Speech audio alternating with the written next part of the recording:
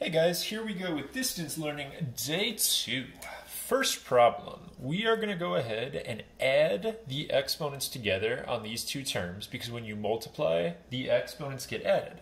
But when you're adding fractions, you guys should know you need to get a common denominator. So I'm going to make these both over 6. This guy gets multiplied by 2. This guy gets multiplied by 3. We're looking at 4 over 6 plus 9 over 6. The answer is going to be x to the 13. Oops, I wrote 16 there. That should be a 6. X to the 13 over 6 power. Add the exponents' common denominators, and when you get this right here, there was a second step on the instructions. It says to convert your answer to radical form. Remember that for a radical, the bottom number in your fraction exponents is the type of root. So this is a 6th root, and it's x to the 13th power. Top number, exponent, bottom number, type of roots. Number 2 says simplest radical form. But when you add, you need to combine like terms. You cannot put these together like last time's problem with multiplication. You're doing separate trees on each one. So if I break this down as far as I can, I'm doing a 4th root here, so I need to have 4 of a kind. I do have enough for a group of 3's. So I'm going to have 3 times the 5 that's already out there. This first guy is 15 times the 4th root of, and I have a 2 left over. Doing a tree on my second guy here, again looking for 4 of a kind, and I have enough 2's to make a group. 2 goes outside times the 3 makes a 6 for my outside, 2 times 3, and I have a single 2 left over on the inside. After you do your separate trees, if they are the same number underneath the root, same type of radical here, we are going to combine like terms. Final answer is 21, 15 plus 6, 4th root of 2. All right, on to number 3, which is asking you to convert it from vertex form, which is this guy here with the parenthesis, into standard form where everything is just multiplied out. First thing I'm going to do is FOIL my x minus 3 with another x minus 3.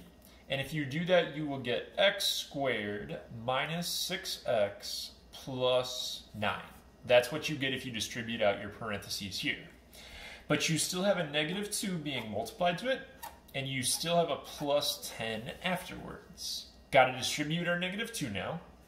We got negative 2x squared, positive 12x, negative 18, and then the plus 10. Final answer for standard form is negative 2x squared plus 12x, and we're going to have a negative 8. So that is my standard form equation. All right, number 4 is asking us to graph the equation we just got. It's x squared, so we know it's going to be some sort of a parabola for our actual graph right here, and we could do the vertex form or the standard form. I could do a negative b over 2a on this guy, but that would be kind of a lot of work when I can already see what direction the graph is going to move. So this graph, if you do the left-right and the up-down, left-right does the opposite. We're going right 3, and we're going up 10 on our picture. True story here, I actually, after I wrote that down and made the problem here, I realized that was going to be really big to graph, going all the way up to positive 10, but I didn't have any whiteout and I didn't want to cross it out. So that's why you guys are going right 3, up 10. Number out front is a negative 2, so you go down 2 over 1 in both directions here. X squared makes a parabola. So I graph it, and that is my graph. Vertex is 3, 10. Domain for parabolas is all real numbers, and for the range, the y's are going to be less than or equal to the vertex, so less than or equal to 10. All right, next problem, number 5. Got to get my parenthesis by itself if I'm solving for x, so I subtract the 10, get that easy step out of the way there. When I do that, I need to do an exponent to cancel out the 5 over 3 power. In order to cancel out a 5 over 3 power, I want to do a 3/5 power to both sides. So you do the reciprocal exponent, these will cancel out. So I'm going to have just x minus 6 right here. If you don't have a calculator handy that can do this, you can just do 32 to the exponent of 0.6. That's what 3 over 5 is. Or if you're in honors, I did show you guys how to do this by hand. You should get 8s when you actually do 32 to the 3 over 5 power. Then it's easy to finish. You add the 6. Final answer for this one is x equals 14. Okay, number 6 is asking us to evaluate, which means they want an actual number for the answer. Best thing to do here, we did talk about multiplying insides and stuff, but these are not the same base. This guy's a base 2, and remember this guy, if you don't see a base, common log is base 10. Best thing to do is just get separate answers for these two parts and then add them together. So if I do the thing that I talked about earlier on last semester, or last quarter, you would do this to this power equals here. So that is going to say 2 to the x equals 1 over 128. And I have to solve and guess and check till I get that exponent. So I did the thing that we had talked about before. So when you're trying to get a fraction like this, I know it's got to be a negative exponent. 2 to the 7th power is 128. So the exponent that makes this work is a negative 7. So I have negative 7. 2 to the negative 7 gets you 1 over 128. The second guy right here is going to say 10 to the x equals 100, and that one is pretty straightforward. You should just get x equals 2. So problem said to evaluate negative 7 plus, and I got 2 for this guy. Final answer on number 6 is a negative 5. All right, moving on to the second page. Looking at my first problem right here, these are our good old word problems with quadratics. This is an upside down parabola shaped graph, and they give us the equation here. H is the height. This is supposed to be in feet. I forgot to give units, and t is time in seconds. First one says, what will the rocket's maximum height be? When you see the word maximum, you should think vertex. Vertex is negative b over 2a. That is our little formula for the vertex. And I made the numbers pretty easy to work with here, since you guys don't have the fancy calculators at home. We're going to have negative 32, and it's going to go 2 times a negative 16, which is also a negative 32. So if you divide that out, you get a 1 for your x. The x is like your time in this problem. But they asked for the maximum height. They want the y that goes with this.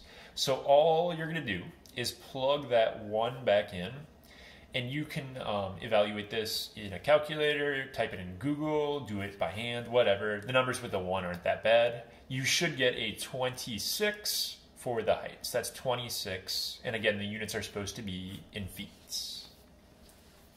Number 8 asks how long it will take to return to the ground, and when it returns to the ground, that means the height is going to be 0. We did these problems back first semester, but you're going to throw this guy in the quad formula. So we have for our setup here, x equals negative b. Negative b is going to say negative 32, plus or minus the square roots. B squared would be a 32 squared. And 32 squared, if you do the math on that, is 1024. So that is 32 squared. Then I have to go negative 4 times negative 16 times 10. Negative 4 times a times c.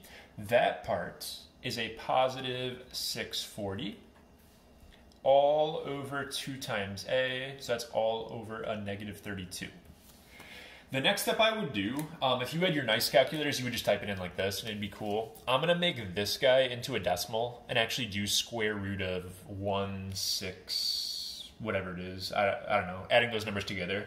If you actually do the square root on that, it ends up being about a 40.79, I believe. That's just from doing the square root part of the problem.